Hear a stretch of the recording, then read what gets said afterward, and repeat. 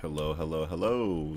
This is a Rust map guide on how to open and place markers.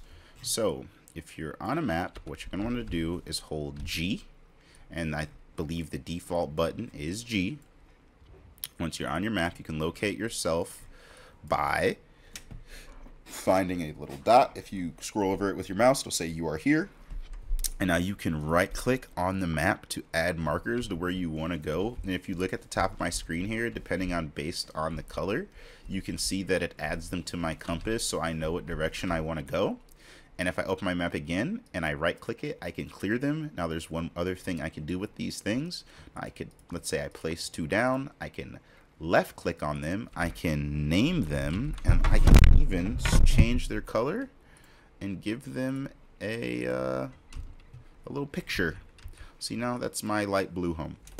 If you have any questions, comments, or concerns, make sure to put them down in the comments below. Other than that, thank you guys so much for watching. I appreciate it.